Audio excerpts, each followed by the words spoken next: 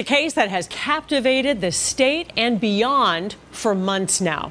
Protesters and supporters gathering outside the Norfolk Superior Court in Dedham today as jury selection in the murder trial of Karen Read gets underway. Now, both sides are allowed to challenge 16 jurors for no reason and additional jurors for cause. And the process of narrowing down the field is expected to take quite some time. WBZ's Penny Commit has more from outside the courthouse. Karen Read walking up to the Norfolk Superior Courthouse in Dedham Tuesday morning, surrounded by applause and support.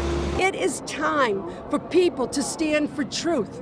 It is time to stamp out gaslighting. Today marks the beginning of Read's second-degree murder trial, a case that has captivated the entire state.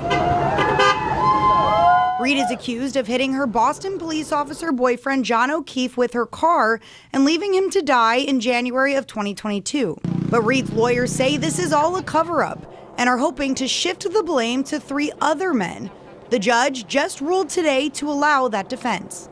Now, the outside of Norfolk Superior Court looks quite different today. Normally, those steps would be filled with Karen Read supporters, but the judge approved a 200-foot buffer zone, leaving all of her supporters and protesters down the street. The prosecution is lying to the American people, and that is why I'm here. The decision comes as jury selection is set to begin today.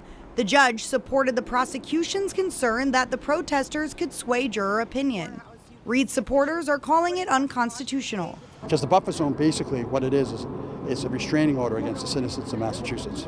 Finding an impartial jury for such a high-profile case, legal experts say, will be challenging, but not impossible. In our superior courts, it can take multiple days to pick a jury because both sides are allowed to excuse up to 16 potential jurors just for no reason at all. The selection process is expected to take several days. The trial itself, up to 7 weeks. But protesters say they'll be out here every day. And the people that you see here are taking that stand. And believe me, it doesn't come without cost. Personal sacrifice. Relationships have been torn apart. And believe it is their civic duty to find justice for John O'Keefe. You want justice for John O'Keefe? Just getting justice for John O'Keefe would be freeing Karen Read. In Dedham, Penny Commit, WBZ News. We will have live streaming coverage of the Karen Read trial on CBS News Boston, beginning with opening statements. Right now, you can stream a 20-minute behind-the-scenes look at the case. It's available on WBZ.com and the WBZ YouTube page.